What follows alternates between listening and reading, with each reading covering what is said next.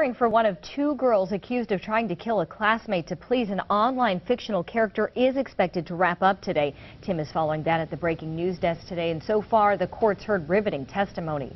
They have, Tony. Morgan Geyser will be in court again today. A defense psychologist says Geyser believes Harry Potter characters visit her in jail. She also testified that Geyser does not want mental health treatment because medication will make the voices in her head go away, and says that Geyser is not faking a mental illness. The judge is also hearing testimony to decide whether to move Geyser and the other suspect, Anissa Wire, to juvenile court.